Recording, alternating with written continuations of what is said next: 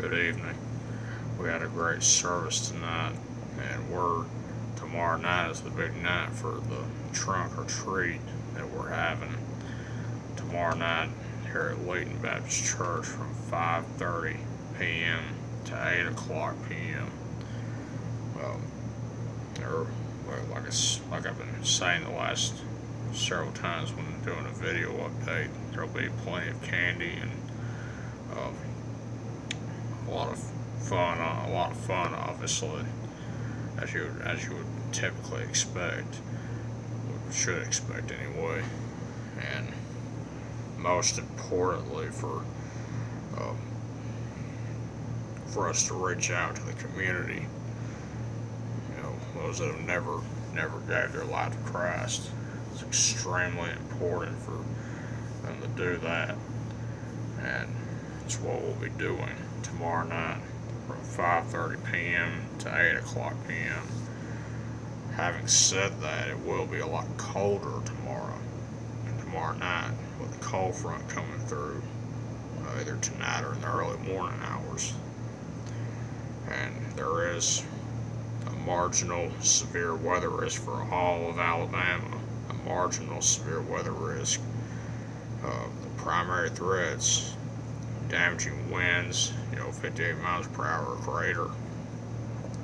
And there is a very low end tornado threat. It's a very low threat, but it's not zero.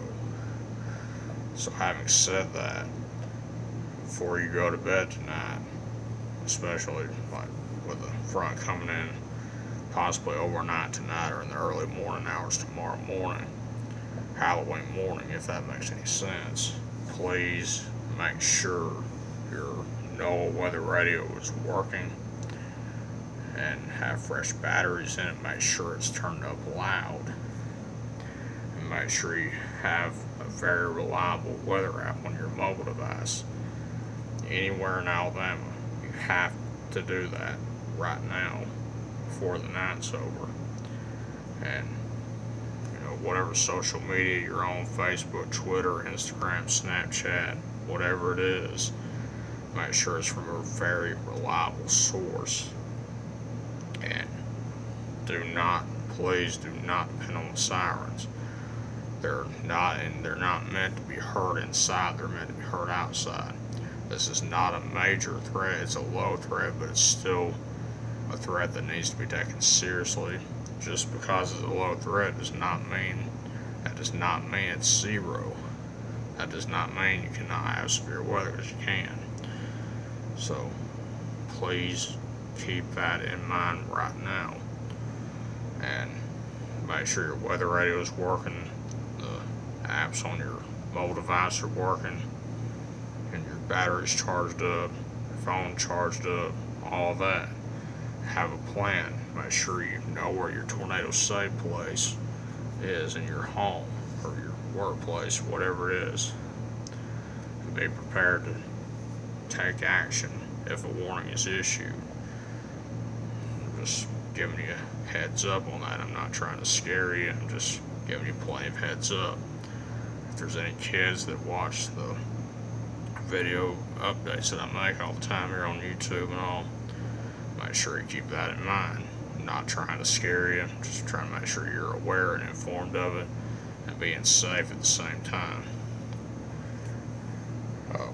And like I said, trunk or treat tomorrow night from 5:30 p.m. to 8 o'clock p.m. here at Layton Baptist Church, and from what I was told, it will be indoors because of it being so cold outside.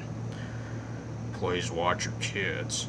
There's been too many kidnappings that have occurred, some that have resulted in loss of life. So please keep a watch on your kids. I cannot emphasize that enough. Y'all have a wonderful night, and stay safe and stay weather aware.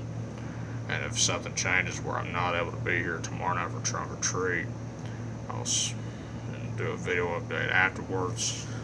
I'll see y'all here Sunday morning and Sunday night here at Layton Baptist Church for the Sunday morning service and the Sunday night service and for Sunday school and all that.